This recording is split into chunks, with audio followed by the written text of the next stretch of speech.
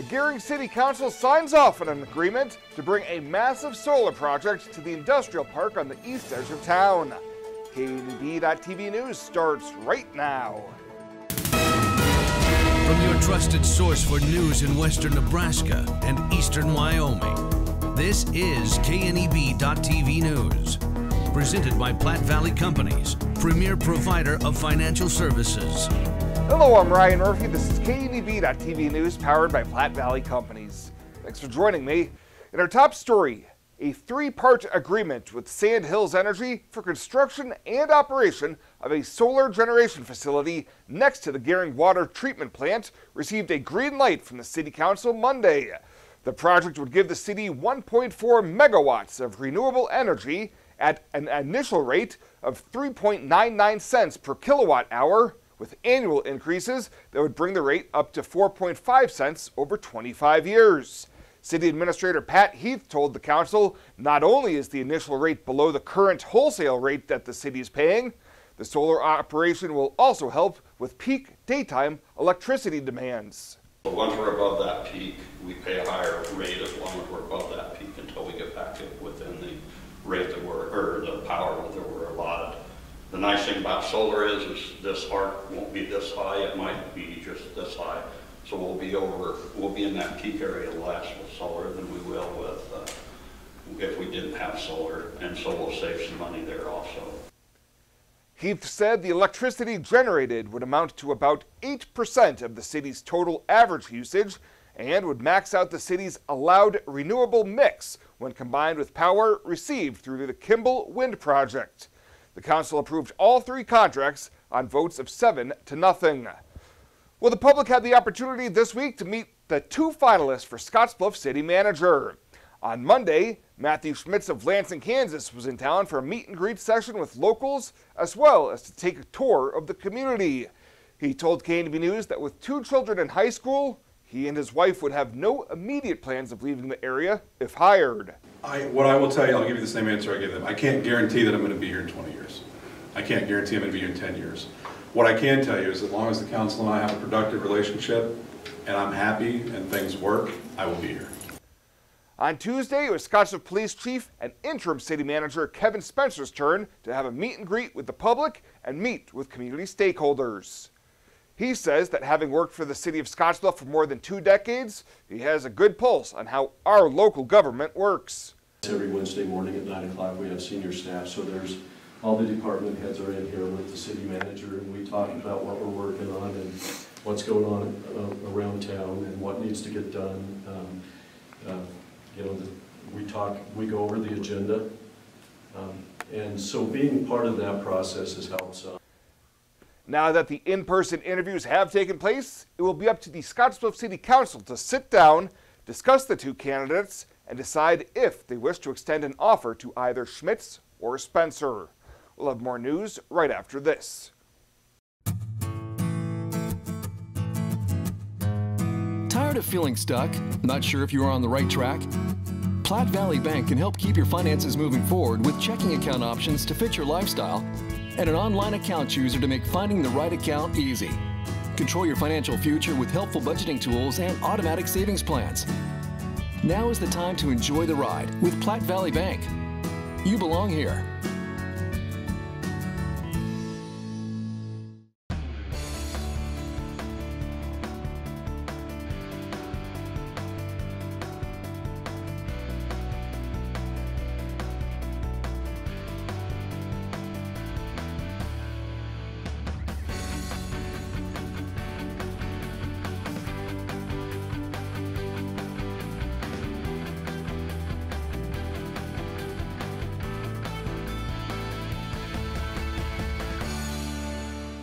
Welcome back.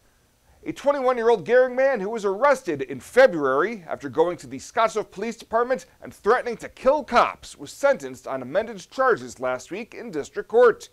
Trey Ariano was arrested on charges of terroristic threats, assault on an officer, resisting arrest, and obstruction, but last week in court, he pleaded no contest to amended misdemeanor charges instead.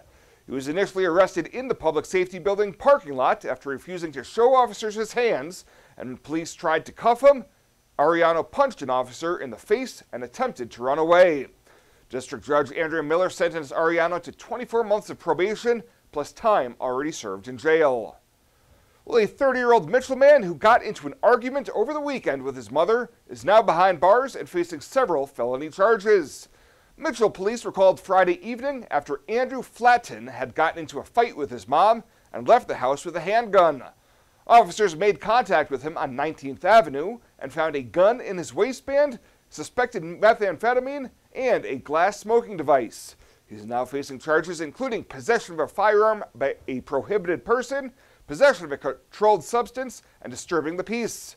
Flatton was arraigned on the charges Monday afternoon in Scottsbluff County Court. And Gering Public Schools is proud to announce that GAHS physical education educator Lisa Freeberg is being recognized with a Society for Health and Physical Educators Nebraska Service Award. Each year, SHAPE Nebraska honors teachers who are doing an outstanding job in the field of adapted physical education, dance, health, or physical education. Freeberg will be formally recognized at the SHAPE Nebraska Awards celebration during the SHAPE Nebraska Fall Conference in November. Changing leaf colors means yard work. Your friends at Tri-City Stormwater wants to remind you of the proper way to dispose of fallen leaves. Leaves make great mulch for trees and bushes and compost for future gardens. The city also has yard waste bins, so they can dispose of all your leaves at the city compost facility. Always keep your leaves out of the gutters. Not only do they cause clogging and flooding, they can pollute our waterways by causing nutrient overload. So keep your yard looking good and your drinking water safe, because it's our water, our responsibility.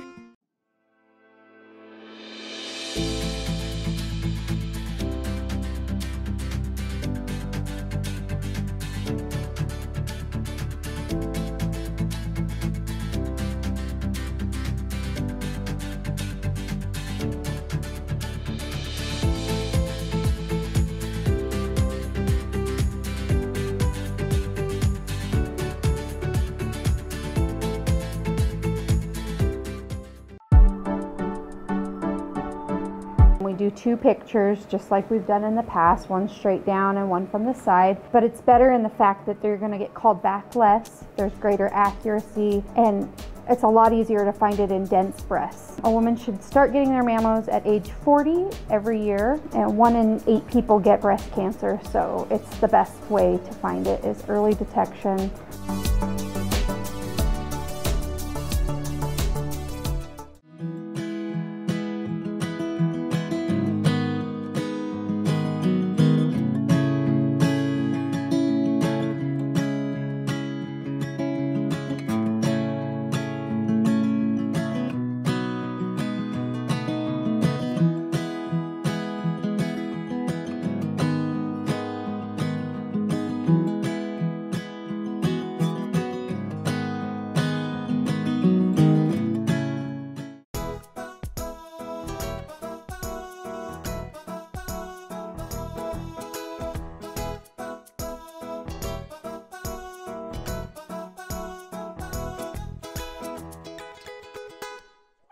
Featured Pet of the Week, we meet Spooky, an 18-month-old English Mastiff mix who's got a heart as big as his stature. This guy came into the Humane Society last week and needs a great forever home. His adoption cost is $150, and that includes his neuter, microchipping, and all vaccinations. Plus, whoever adopts Spooky will also receive a $25 Murdoch's gift card to start spoiling him right away.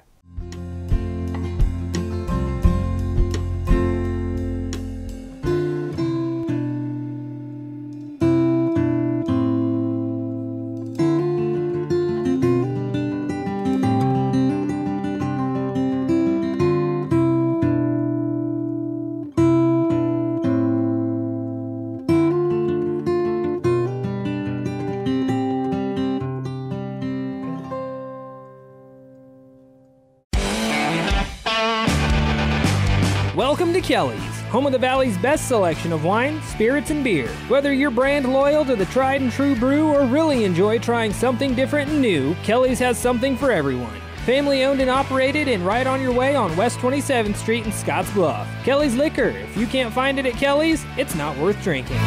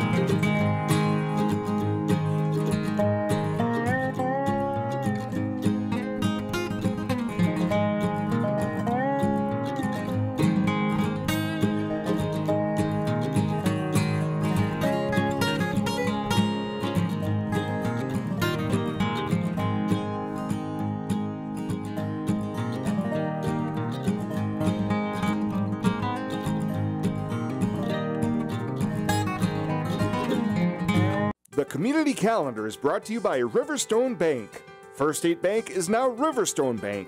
Community strong with the same people you know and trust.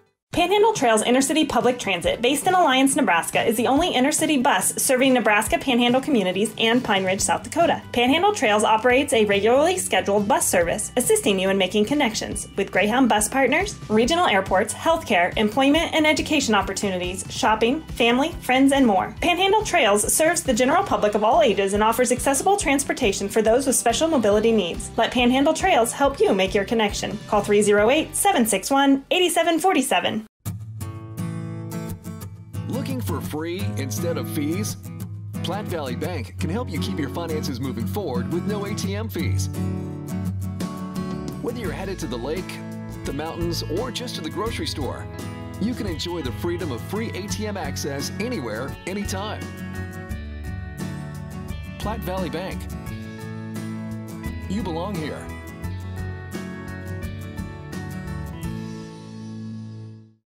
And finally tonight, with Halloween right around the corner, the West Nebraska Arts Center is excited to present its annual Booze and Brews fundraiser this weekend. This adults-only event will feature beer tasting, charcuterie boards, and Mexican food spreads. Program Director Stephanie Coley says costumes are encouraged, and the money raised will help with improvements at the Arts Center. So this specific fundraiser, we are trying to get some new lights for our main gallery. We did our Bronson Gallery for our classroom because we had to move it since of COVID, and it's a lot brighter and the kids can see a lot better, and it displays our artwork a lot better too. And we just want to do the same thing for upstairs, but of course upstairs is a bit bigger, so we're going to need a little bit more money, and also the money that we make helps us keep the Art Center free and open to the public and have various events throughout the season, including classes or adult class or youth classes and adult classes and other special events. The event will be Friday at 7 p.m. at the Hotel 21 in Gering, and tickets are $30 and can be purchased at the door. Well, that does it for us this time. Thank you so much for tuning in. Stay safe out there. We'll see you here next time.